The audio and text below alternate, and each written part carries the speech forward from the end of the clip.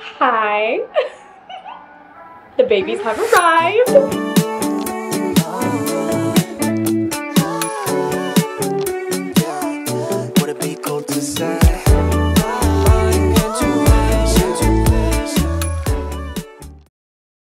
Hello. So today is a very exciting day. Today I'm going to finally adopt my kittens. So if you haven't seen my last video, I think I titled it like I'm a mother or something like that. Basically, my friend found these two kittens on the side of the road. She picked them up, she put them on her Instagram story, and she asked did anyone want them. And I literally, as soon as I saw it, I was like, I do. But at the time, I still lived at home. And I do have family that's allergic to cats, so I couldn't really take them at the time. So we had to come up with a plan. But anyways, long story short, I'll get more into that once I get the cats and once they're here. But long story short, today is the day that I finally get to see them. It's actually been months since I've seen them, and I have just been nonstop thinking about them. I've been like hoping that the day would come sooner, and today is finally that day. So I am going to go get my cats. This is literally like such a surreal moment because like I said, I've been waiting for these cats for months. Like literally, I'm so out of breath because I'm out of shape. Like I literally met these cats for the first time, I believe it was in June, and it's now September. So I have been waiting for these cats for a long time. So right now I'm just putting together the carrier. I hope it's big enough because like I said, the last time I saw them was in June. I feel like they can fit in this. I'm gonna hope for the best. I don't know, this seems kind of small, I'm not gonna lie. Carrier's all set and ready to go for the pickup. I'm so excited. Okay, so this is one of the litter boxes that I have to put together. I was gonna use this as the main one because it's really cute, but I'm not sure if they like litter boxes with covers on them. So I did get another one that was like $5. That's a topless one, but I'm gonna put them both in the bathroom for the first night, see which one they prefer more. But for right now, I'm gonna put this one together.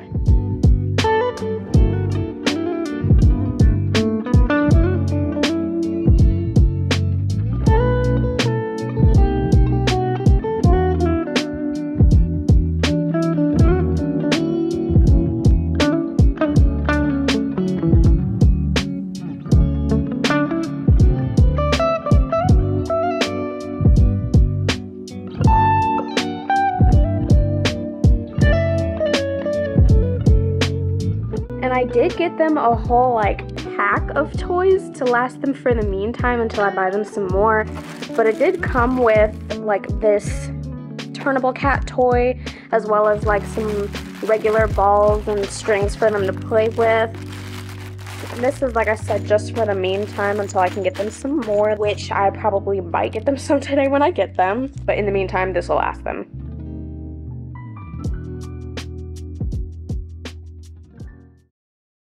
Okay, so here's the thing. I didn't film any of the actual pickup because I wanted to focus on what I was doing and all of the information that she was telling me about the cats, because these are literally my first ever pets myself. So I wanted to focus and make sure I understood everything that was going on. So I didn't film anything. I did get some of their food while I was there, and they did give me a couple toys for free, so you know, love that. But like I said, I didn't film any of that because I wanted to pay attention to what the heck was happening.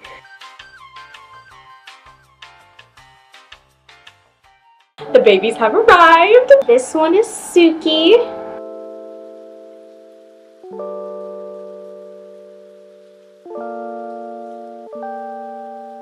She's the most affectionate. And this one is my little agey boy.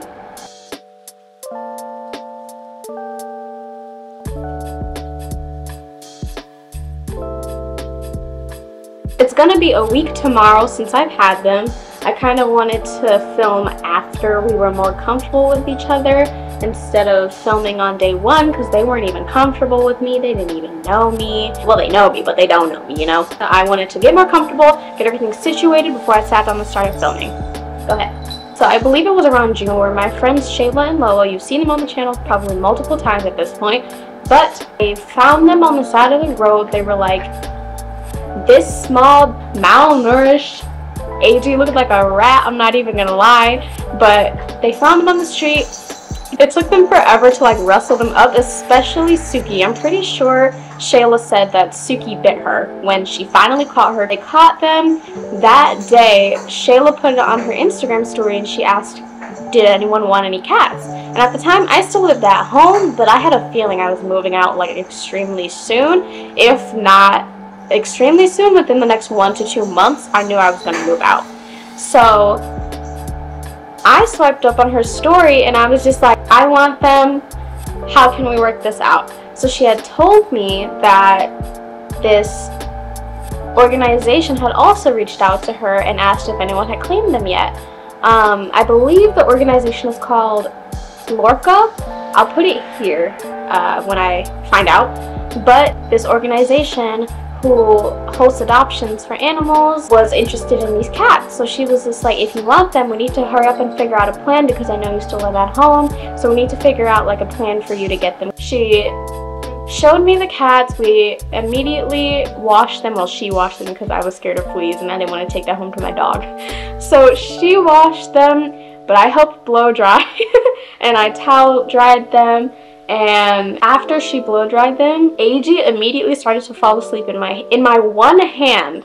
He fell asleep. And Suki immediately crawled into my lap and fell asleep. So I was literally stuck sitting in the same position for a long, long time until we had decided, you know, we need to sit down and come up with a game plan. When we talked about it, I asked friends, I asked family, and no one could hold these cats for me. So Shayla ended up messaging the people with the company or the organization to see if they would hold them for me until I was ready. So they said they would hold them for me, but the only problem is that if they held them for me, I would have to actually go through the system and apply for an adoption. I wouldn't be guaranteed to get them back. So that was kind of like, I don't know if I want to do that because I wanted to be guaranteed that I'm getting them back. They gave us a night to think about it. Long story short, we decided just give them to the organization. If at the end of the day I don't move out when I want to move out and I can't get them, at least they're going to go to a good home. So ended up giving them to the organization. Shayla and I drove them, and the nicest people, super extremely nice lady, gave them to her, and she was like, it's not guaranteed that you're gonna get the cats back, but it's like a good possibility that you're gonna get them back. So I was like, okay. So I ended up applying for them. Well, I thought about it some more because I was just like, do I really want these cats? Because I've never had pets of my own. Like I said, my dog was my family dog, so I've never had pets of my own. I've never had this responsibility just on myself. So I was like, am I even ready for cats? Like, am I financially ready for cats? Am I mentally ready for cats? Because I don't know anything about anything. So at the end of the day, I was just like, well, like I said, I'll apply. If I ever change my mind before I even get them, I can always just say, hey, I changed my mind. Please give them to a better home or a better fit. So at the end of the day, it all worked out. I was approved, and then months go by. And the reason that months go by is because since they were cats that were found on the street, they were more susceptible to illnesses because they were out on the street. We don't know how long. They could have been dropped out there or they could have been birthed out there. We don't know. While they were in their care, AG had some kind of parasite. I can't remember off the top of my head exactly what it was, but it was a kind of parasite. And it's a very serious parasite. He could have died mainly because he was a kitten and they only weighed like 2 pounds. They had to do 2 rounds of medication for both of them. Suki didn't have it, but you know, since they're together, they had to do them together. Finally, they started gaining weight, and then AG ended up catching, I believe, roundworm. And that kind of backtracked even more. And so all this time we were waiting for them to gain weight so they could be 3 pounds, because once they were 3 pounds, then we can get them spayed and neutered, and then I can take them home. But since AG kept getting sick, it kind of kept pushing things back. So like I said, this was June all the way to September, which is now. So finally, they both reached 3 pounds. AG is finally 3 pounds. At this point, Suki's almost 4 pounds waiting on him. They make it to 3 pounds and the adoption is set, and I go to pick them up. Now, I was extremely nervous at this point. I almost was like, is this a good idea? Like, should I be doing this? It all worked out. I got them. The first couple of nights were interesting. They don't really, I kept them in the bathroom, and they don't really meow at night. They mainly meow when they hear me walking around outside. But during the nighttime, at least I don't hear them. They don't really make a lot of noise. But yeah, so now they're home. It's officially been a week tomorrow. It's been a time. I am officially a mother.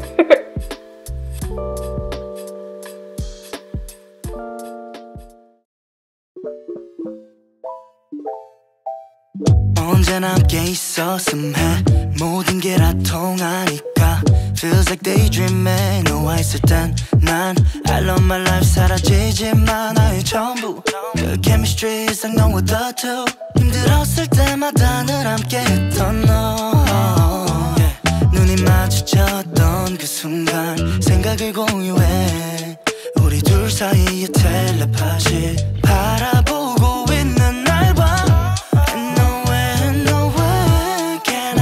Someone like you 한눈에 알아본 넌 나의 replica We don't need to see each other To know that we're on the same wavelength Oh yeah, why can't we just meet tomorrow 아직도 난 아직도 날 찾고 있어 매일이 난 네 생각하다 잠들어